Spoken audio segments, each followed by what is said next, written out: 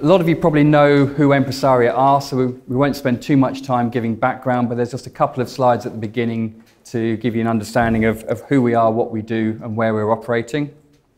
We are an international specialist staffing group following a multi-branded strategy to address global talent shortages. International means we are working in 20 different countries with 18 different brands. Specialist, multi-branded is important. Each of our brands is a sector expert, so they have a niche focus in their own sector. They are the experts in their markets, which means they understand the needs of clients and candidates and can therefore provide a quality service to both.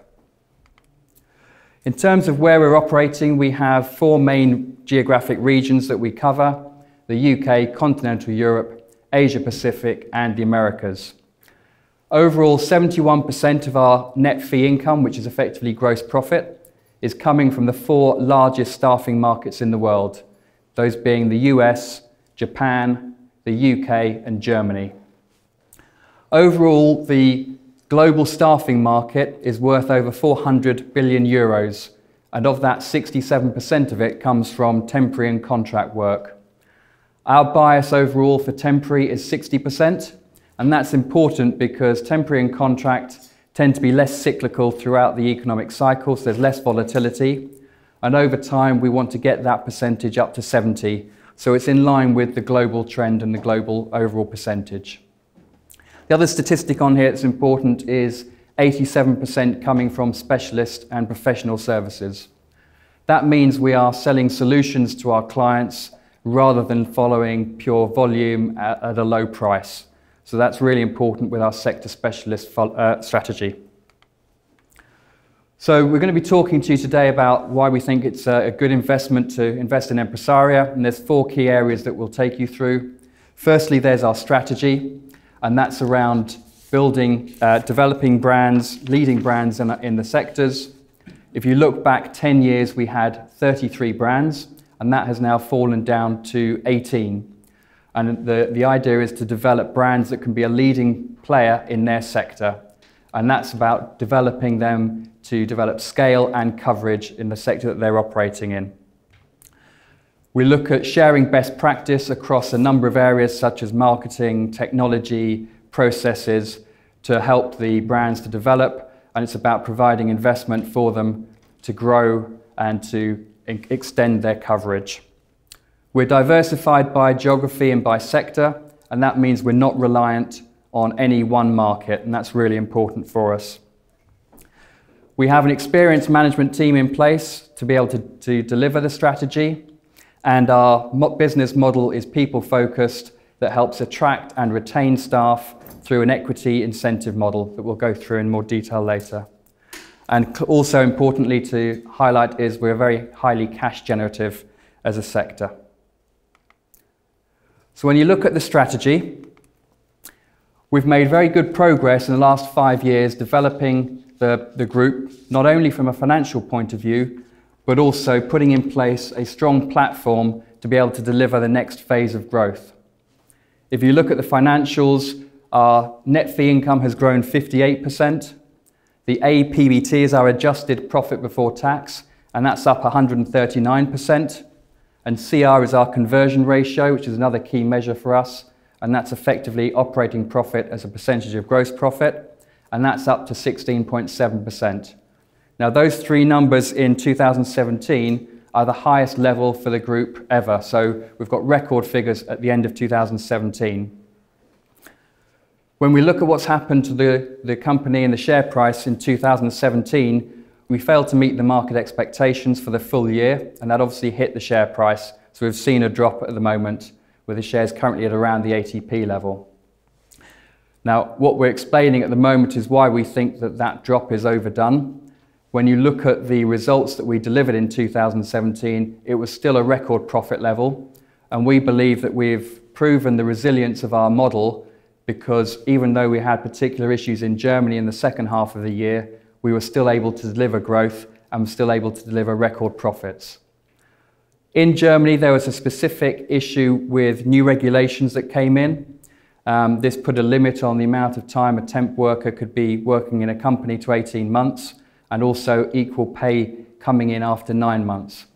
That's had a short-term impact on the market and our business there. We believe that this is a short-term impact only, and we have a lot of experience of seeing how this plays out in other territories around the world over the last 20 years. And therefore, we've seen that markets adjust pretty quickly. So where there are changes in legislation, you don't tend to see that having an impact for more than 18 months, or 6 to 18 months. So we expect to see a short-term impact in 2018 and then see an improving picture after that. So overall, our net fee income has increased 58% over the last 5 years. There's a lot of focus in 2017 on the low organic growth. I think it's important to show here that actually we've delivered 25% growth over that 5-year period from organic growth, with 41% coming from investments and an offset of 8% from divestments. So again, we're proving that the model is working and the strategy is delivering growth. And that 25% has come about even though 2017 was a low growth organically. So we've been consistent in delivering growth, and organic growth is a priority for us and will continue to be so going forward. We've also delivered record profit levels, and our adjusted profit before tax has been at a record level for the last 3 years consecutively. So again, we see that as evidence that our strategy is delivering, and it has delivered well for us over the last 5 years, and we don't see any reason for that to change going forward. We've also seen an improving conversion ratio, albeit that the growth rate has slowed, but that's to be expected because we're investing in the business and we're continuing to make those investments, and those investments will help to grow the organic growth in the future. But that remains a target as well, to continue seeing improvement in the conversion ratio. Because we're continuing to invest, we're looking at how we can look at new office openings. In 2017, for example, we opened in Vietnam, and we've seen a number of openings over the last 5 years across the UK, Southeast Asia, and Europe. Also, we're looking to invest in staff, and that's both hiring new staff and also training them. And we have on average last year at about 1,400 people across the group. And finally, it's looking at the use of technology. This is something that's coming in much more importantly, and it's a new phenomenon coming through into the sector. And it's somewhere where we're looking as a focus at the centre of the group to identify new tools that can be used across the group companies to improve their efficiency and their effectiveness.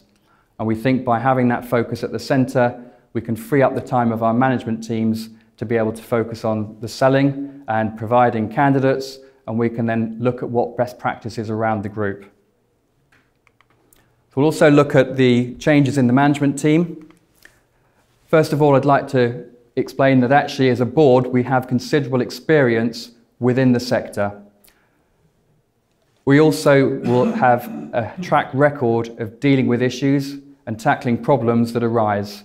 So we're not afraid to make difficult decisions. And if you look back in 2017, we ended up merging 2 of our lower performing brands in the UK into our leading brands in those sectors.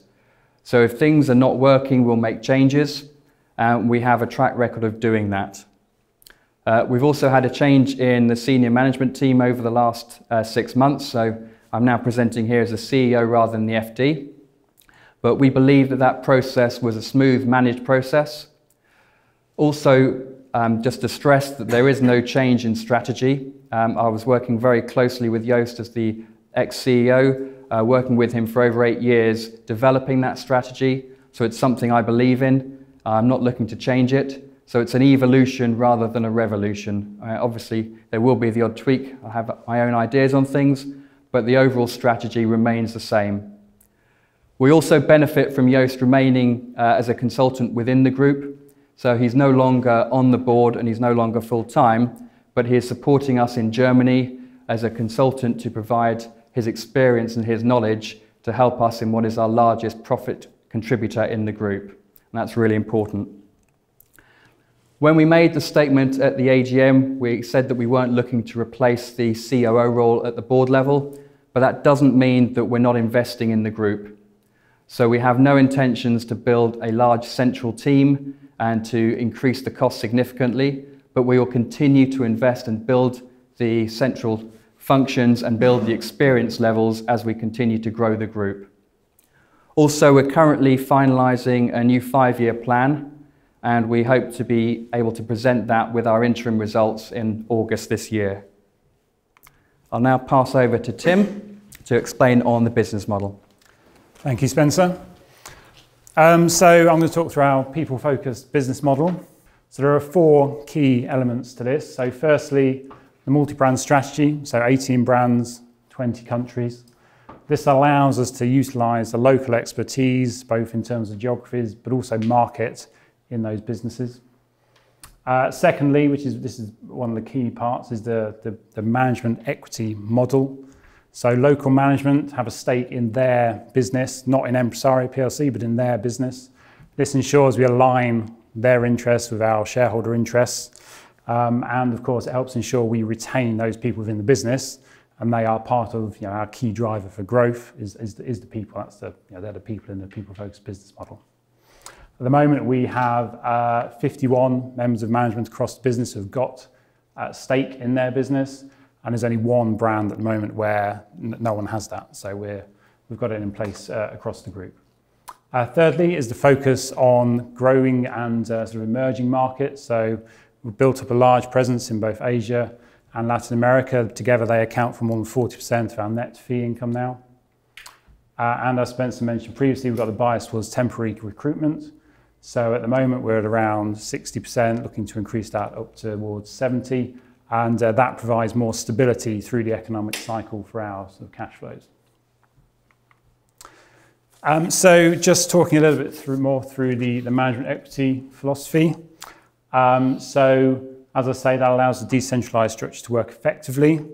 Local management take more responsibility for what they're doing. They have their skin in the game, if you like. As I say, it helps us to attract and retain key staff, but as Spencer mentioned earlier, if changes are needed, as we did in a couple of businesses last year, we do have control. We are able to make those changes. The management directors have come in place when we bought a business. They've shown their track record of growth. So this structure enables them to continue to demonstrate that as they become part of the Empresaria group. And as I say, shareholder interests are aligned, long-term thinking to grow value over time. We're not incentivizing people with short-term incentives. It's their long-term equity interest. And I think a key point really here is that this model, not just the management equity piece, but the brand diversification, sector diversification, geography diversification, and the equity model is a real key differentiator for us from our peers. So just moving on to the cash generative business element. So we used debt to finance the investments we made in 2016. So you can see from the chart at the bottom that net debt increased through 2016 and through 2017 because there was a deferred consideration element that meant that the debt increased then as well. However, we do now expect that to reduce as we move through 2018. Our longer term target remains to reduce our adjusted net debt to debtors ratio to 25%.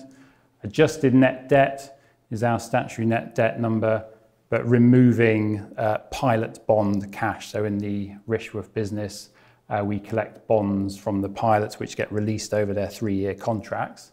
But that is cash that while it is cash, it is our cash, legally we can use it, it's not cash that we would normally look to be using. So we strip it out in our adjusted net debt measure.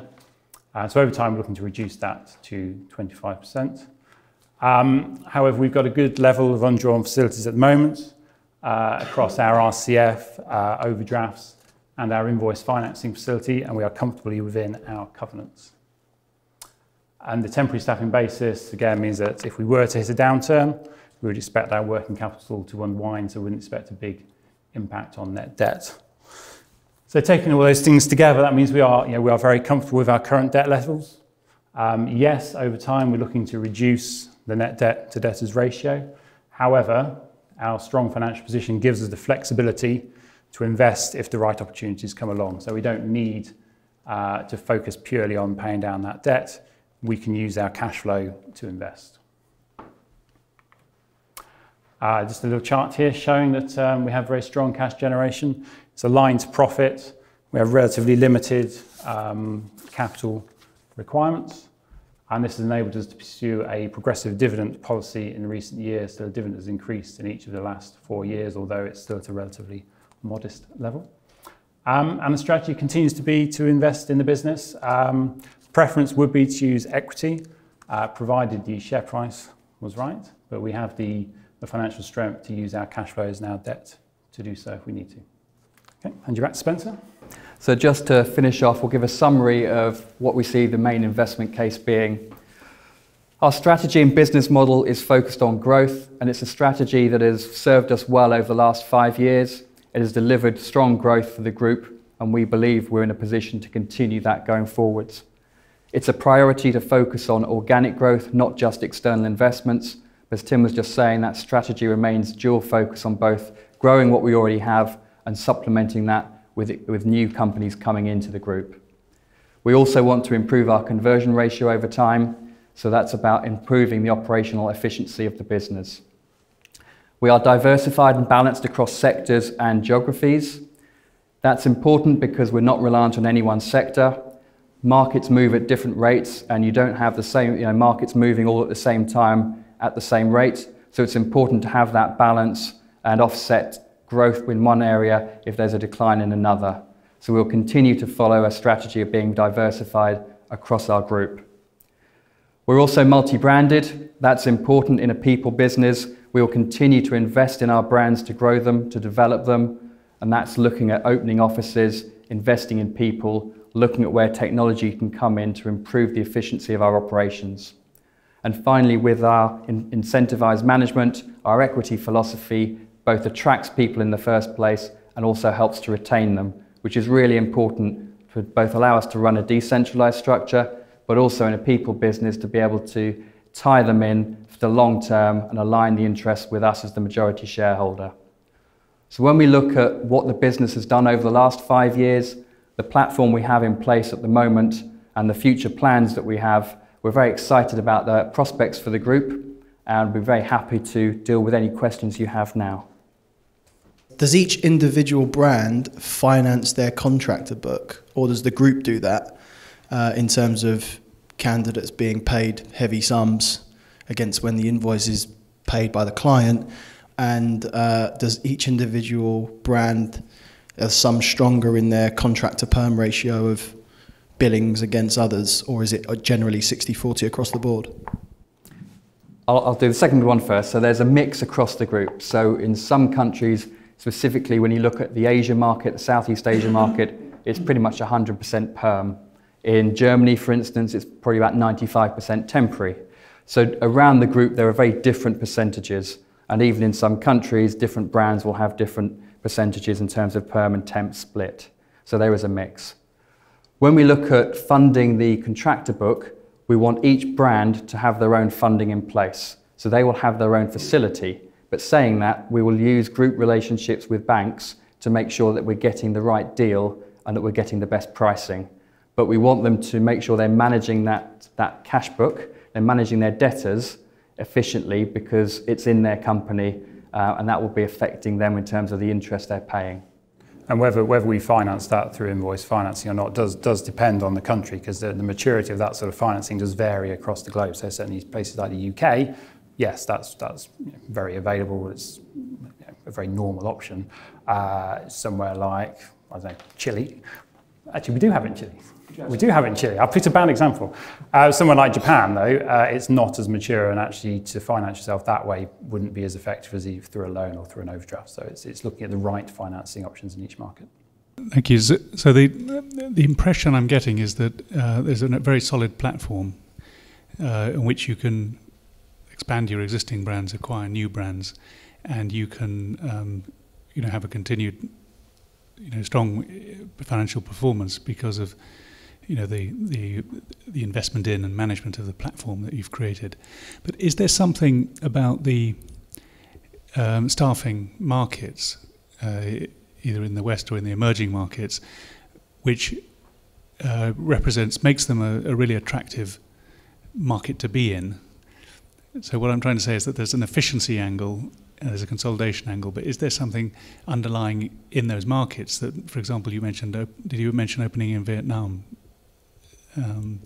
Well, yeah, we believe that staffing is an exciting area with good growth prospects.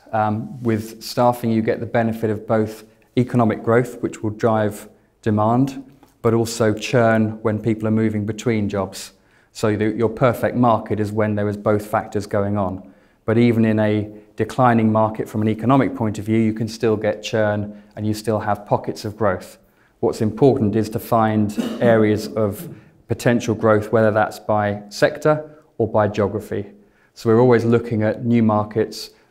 Tim was explaining as part of our business model, one of the areas of that, one of the pillars is to focus on growth markets. So it's looking at where there's potential to grow, whether that is geography-wise, we say Vietnam, where you've got a strong growth in the economy, an increasing middle class going on, and that is driving future growth. We think that'll be a strong market, as well as looking at niche markets. So when we invested in Console Partners, for example, back in 2016, they're providing IT or IT staffing, but in the high growth areas of IT.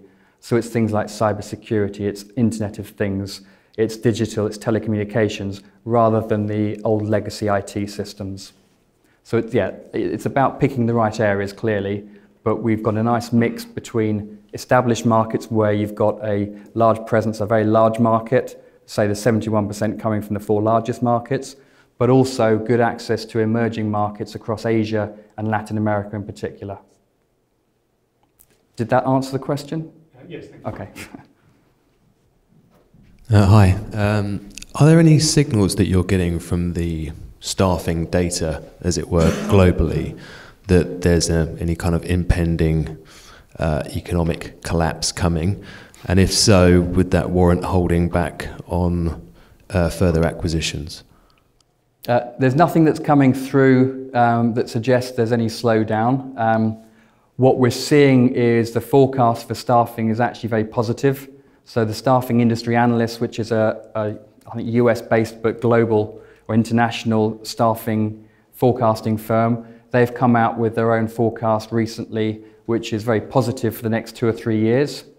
Now, clearly, staffing does have a correlation with economic activity, and if there is a decline in any economy, you'd expect that to have an impact on staffing. Now, if you're in a particular niche sector, you can still avoid that, but generally there will be some sort of impact. So at the moment, if you look globally, there are positive GDP signs across the world. I mean, 2018 is quite an unusual year for seeing positive forecasts across pretty much all the established markets. There's always political uncertainty, and that's something that's increased over the last few years. The likes of Brexit, the likes of legislation that come in Germany and Japan, etc. So that kind of counterbalances a little bit with the economic growth. And of course, economies go in cycles. So at some point, there will, of course, be a downward cycle, but at the moment, there are no signs of that anywhere. I think it's also typically fair to say that staffing grows normally quicker than GDP, particularly in these emerging markets where the staffing market itself is relatively immature. So as that becomes more mature and grows, it has the ability to grow at a greater rate than that country's GDP. So again, that's why we're focusing in those emerging markets. What key operational measures do you use to see how your different brands are doing across the world? Well, as a group, we focus on our net fee income growth and the conversion ratio, because that is telling us how effective the brands are being at getting that top line growth into the bottom line. Within each brand, they will look at other factors such as their fill rate, their CV submission rate, their interview numbers, and the different brands will have different measures that they look at. So we don't have a kind of group-wide set of measurements that everyone reports on, other than the more financial, and we'll use the specific measures per brand. Yeah, you talked about best practice a little while ago. Is your aim to sort of standardise the processes across the organisation? With our model, we don't look to standardise as such because the management teams have equity stakes in their business, so they've got skin in the game, they are running their business and they have autonomy to make the day-to-day decisions. So the decision as to kind of systems and processes will still be with them, but if we see inefficiencies, we'll look to help them improve them. If we see areas of best practice, we'll pass that around the group, we'll explain it to people, and it's in everyone's interest to use things that are going to improve their business. So it's about explaining things that will support them rather than the kind of the stick approach. It's not about saying you have to use a particular system or change this process. It's about this will help your business. We've seen it work elsewhere. We can help you implement it, and therefore you're pushing against an open door with it. A general question. You've got various businesses all over the world, and you've been doing that for some years. When do you think that you will have to, say, enlarge your head office, or when do you think that you will become too stretched? You're moving into lots of different areas, as well as physical areas and business areas. I'm not quite sure what the rationale for it is. Could you explain it? The rationale is to be diversified and not have all our eggs in one basket effectively. So it's about spreading risk. In terms of how we manage that, partly it's helped by the model that we're operating. By having management hold equity, there's an incentive for them to look at a long-term view. We have a very close focus on their reporting. They report monthly on a standardized format. So it's very easy for us to see what's happening, and there are reports come in, plus kind of ongoing meetings, etc. We continue to invest in the group. As I said on one of the slides earlier, we're not just kind of expecting to build the group with the same management structure that we have now. We're bringing in people, but it's about bringing people in that have got the right experience that can actually add value. So for instance, on the technology side, we have someone who's joined the group to look at that particular area, and we're looking at then what support we need from an operational side of things as we grow the group further. So it's something that we continue to look at, but it's always balancing out building extra cost versus having the right structure in place. I mean, the structure you've got with your organisation is you've got sort of unique businesses controlled centrally but separate. Yeah. Would selling them off at any point be considered as part of your options? We have divested of businesses in the past. Typically, it has been more kind of management buyouts where we're looking to either close down a business or have it exit in that format. We're not looking to bring in businesses that we can develop and then sell on. That's not the model. The model is about developing a staffing group. So it's about bringing companies in that can grow within the group. If they're not growing, if they're not performing, then either we need to change the management and improve it, to merge it within one of the other brands that we have, or to effectively exit it and divest. So the strategy is not find something, grow it, sell it on, and then use that money to invest in something else. It's find good companies, bring them in, help develop them, and grow the whole group. Spencer, Tim, thank you very much. Thank you.